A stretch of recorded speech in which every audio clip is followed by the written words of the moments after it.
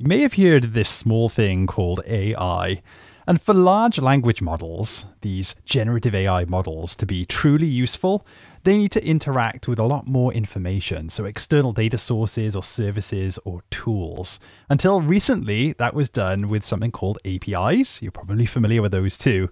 And back in 2024, Anthropic introduced a new open standard, which is Model Context Protocol.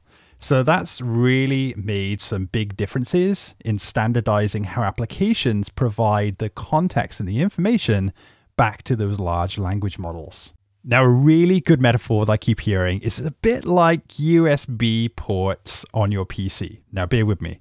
So MCP is a bit like the translation between you plugging in your printer or your other peripherals into a USB port on your laptop, your PC, for example, and the PC automatically connects to those peripherals automatically. Now, I know this is a lot more complex than that, but think of MCP as being this USB translation between the host or an agent and other services that you need to connect into that agent.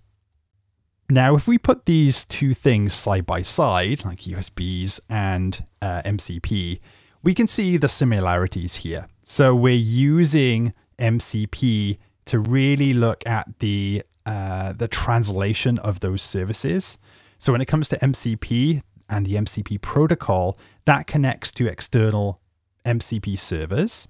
So we have a client to server relationship here between the agent and the MCP server. Now those servers expose capabilities. So perhaps we've got a database, an external database that we need to connect to. We have the translation that goes from the agent through to the MCP server and access the services, which is pretty neat. And we may have other services we want to bring in. For example, an email server or another AI service that I'll show you in a little bit. Before I jump in and show you this, we really need to understand the architecture of MCP. So it addresses two real needs. So in particular, an AI agent really needs the context in the form of contextual data, or another is to enable tools or use of tools through these agents. And it provides a standard way for agents to retrieve external content, which means things like documents or knowledge base entries or database records, those sorts of things can be executed as actions or tools, like maybe run a web search or call an external service or perform some calculations. Now, this is all done through the MCP server that I mentioned, and it advertises a bunch of what we call primitives. So let's have a look at those. So one primitive might be tools or resources or prompt templates. Now, when we're talking in context to Copilot Studio, it's going to use tools. So tools is able to call a list of the tools that the end service is able to pull in, and very similar to resources and prompt templates. And this is what I'm going to show you today. This might sound very similar to an API. So you're saying, Graham, why don't we just use an API in order to do this? And there's a spoiler alert here. So Model Context Protocol and APIs actually work together. So MCP can use the existing APIs to understand and discover what the function calls are on the remote end, and then translate that back into something that an LLM or an agent can understand. I think the key takeaway from this, and there are many videos out there on the internet that you can have a look at, is think of traditional APIs or REST APIs, which are static. So if you wanted an AI agent or another application to understand all of the capabilities of a remote service through an API, you would have to understand the schema of, at that point in time, what the capabilities are that you can call. Remember, these applications can be changing all the time. So you really want a tool like MCP that is a bit more dynamic, and it does this at runtime as well. So as soon as the request is hit by the MCP server, it does a dynamic discovery of what function calls or tools that it can call from the remote end. Much, much better way, especially for developers and programmers, where they're not having to maintain and manage lots of these different APIs and agents as well in the future. So like I said, MCP and APIs need to work together. MCP servers look and use the APIs in order to do that dynamic discovery, and then we can call the specific services that we want to bring in. So MCP and APIs are not adversaries, they're layers. They're layers in an AI stack. MCP might use APIs under the hood, providing a more AI-friendly interface on top. But today you can find MCP servers for file systems, Google Maps, Docker, Spotify. There's a growing list of enterprise data sources as well. So let's look at this in the concept of Copilot Studio. So Microsoft announced a number of weeks ago now MCP being supported, although in preview at the time, being able to set up connectors within Power Platform to call MCP servers that would then in turn call other data connectors as well. And I'm going to show you this in a demo in a second, but let's pretend we've got a human. They're asking Perplexity, like, is the Earth flat? And that will be sent to the agent, the orchestrator, to understand what functions or what actions and tools to call. And that will be pre-set up as an MCP connector. And then we're calling out through an open API, the 2.0 format, across to our MCP server that sits on Azure Web Apps, and then calls out to the Perplexity API to then return the results back to the human. Now, again, this is pretty cool because the MCP server doesn't need to know what models or how to call Perplexity and its tools. It does that dynamically, again, at runtime, which is pretty neat. So you're not having to say, hey, I want you to do deep reasoning over this information, because it may warrant, it decides whether it's going to go away and do that for you and bring that information back. So it uses the best tool at the best time. So let's show you what it looks like. Now, I haven't had a chance to make this public yet. This is a private repo that I have on GitHub, but I'll share with this with you very shortly. But you can clone this repo and put it on your own GitHub. Make sure it's private. And I've got a number of different files in here that allow you to create the MCP server and the connection that happens within Power Platform. So I'll provide a full list of instructions in the next video, and I'll build it with you if you like.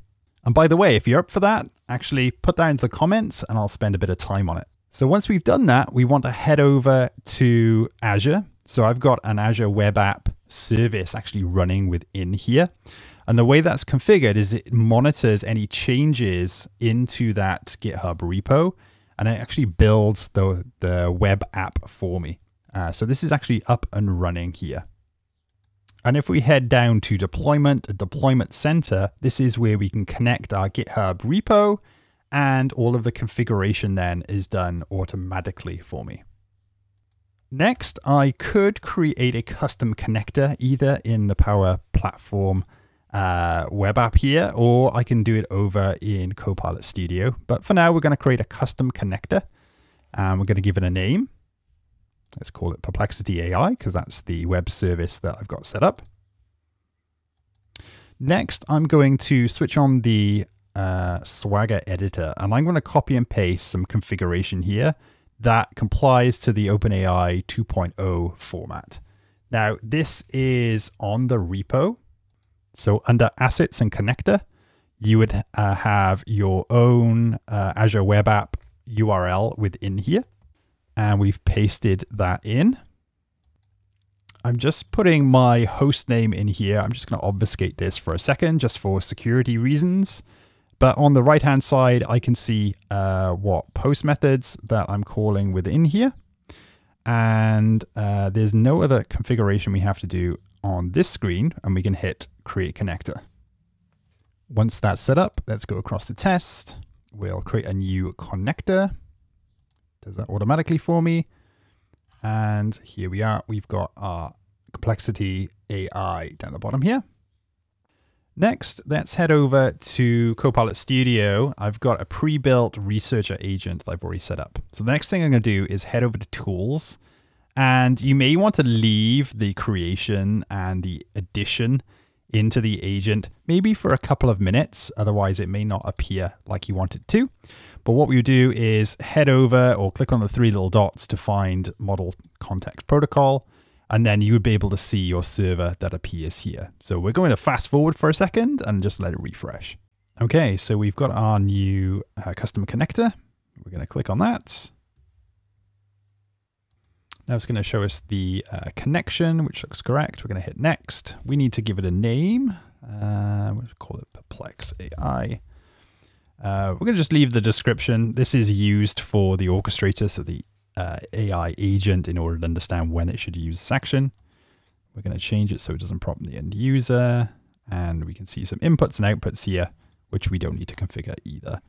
What we might need to do is just to customize some of these once we add the action. I'll tell you why in a second.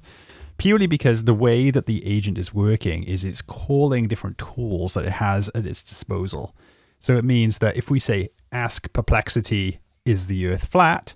It's going to call that tool and then prompt us again for the prompt. So we don't really want that to happen. So we've got our action within here.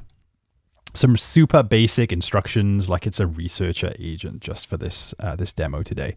But let's test it out. Let's just say hi for a second, just to ensure that the agent is working correctly. Hello.